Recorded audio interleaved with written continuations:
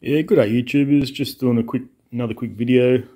This one's about a custom safe case I've converted into a iCharger 4010 Duo case. My main reason was to keep out any dust, because I live in a high wind area, so any dust and debris, any overspray or any sort of materials that are used for cutting and grinding, all that kind of stuff, just keeps all the foreign bodies out of the power supply and also the iCharger.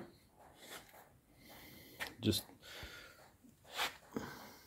you got a 2 amp fuse there for the cooling fans. You got a 240 volt input with a 7.5 amp hour fuse to protect the transformer. Obviously, I want that fuse to blow before the internal fuses on the power supply, so it's just easier to change that, of course. I'll just open it up and set it up so you can see. So all the balancing and the charging leads just fold up and fit inside the case itself. Keeps the dust and crap out of the pins and sockets. We'll just set it up and I'll show you how it looks and how it works. Okay, that's the power, the charging cable. I'll just take it out for you. It's obviously hard to do one hand. I'm just using my phone to record. So you got the series of notches, and they got to face up on both plugs. Once you get that facing up, it goes in like that, and then you turn the collar, and that self locks in there, so it can't pull out while you're charging it, which is a good thing. I'll try to do the balance lead. It's a balance lead I made up as per previous video.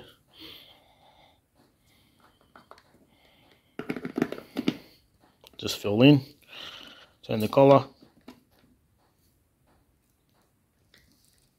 There you go, collar's turned, that's secure.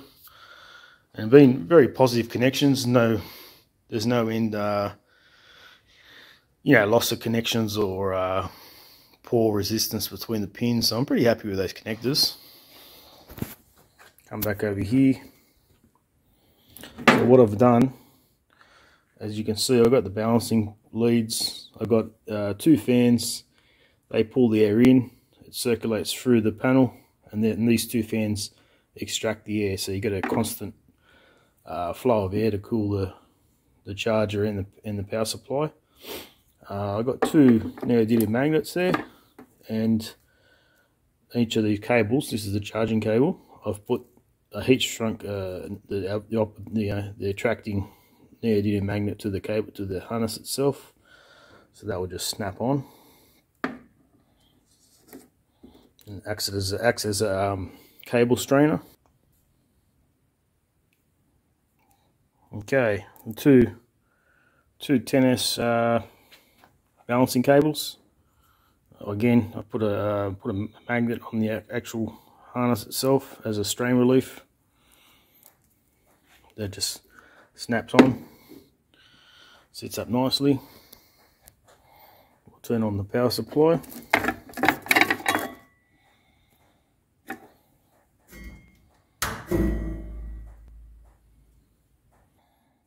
Switch there.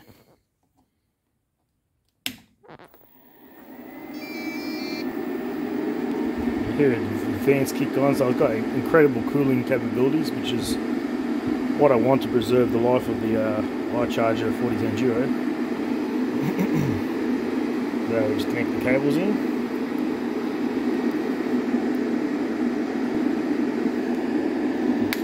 Battery 1.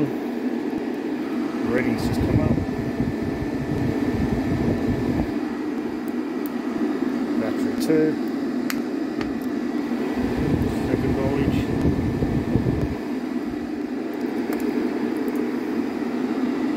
Battery 1 again, just so I get the right balance lead with the right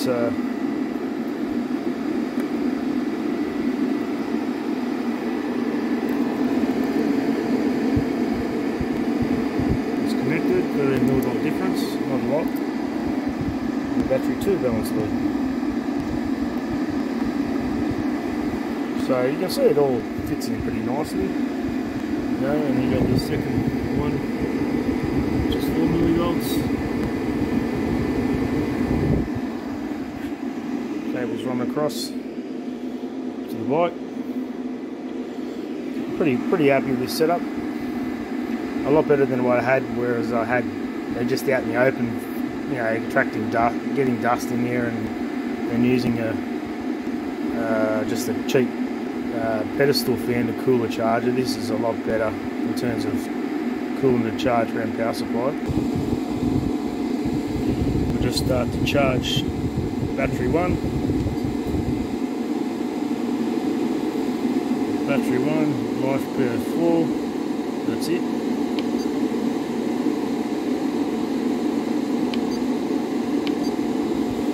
Charging at 5 amps now. I usually go between 4 to 5 amps. Once you get to the top part of the battery, it will reduce the current so it can balance it properly. So it's ramping up 5 amps now.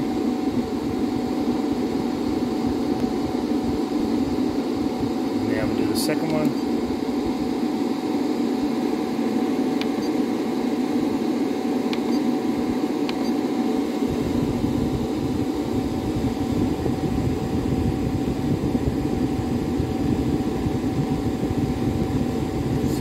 Up.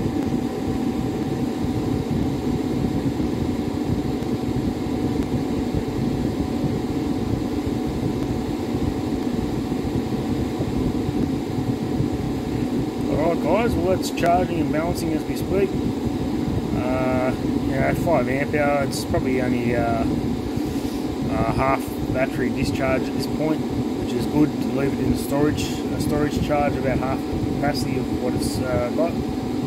Good storage voltage, so yeah, that'll take 3 to 4 hours, you know, balancing and charging. So probably 4 hours to get a proper top end balance. But yeah, come out quite good, and I'm proud of it because there's no BMS in there, and it's very it's a highly visible what you're charging and how you're charging it, and what rates and what voltage, what current, what the resistance to each cell is. It tells you all that. And I've got a very portable one set up from 2 iCharger X12s when I go camping on a small power supply. But yeah, so alright guys, I'll leave you with a bit of a slideshow of my build process, of how I built this case.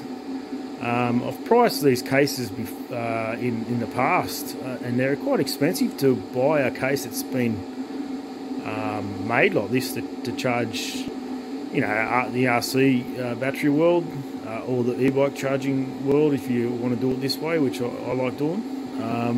Yeah, they're quite expensive. Maybe, yeah, this safe case come from super cheap. I won't say too much about it because I'll leave you with a build video, step-by-step build video of process I undertook to create it. So yeah, alright guys, till next time, catch yous.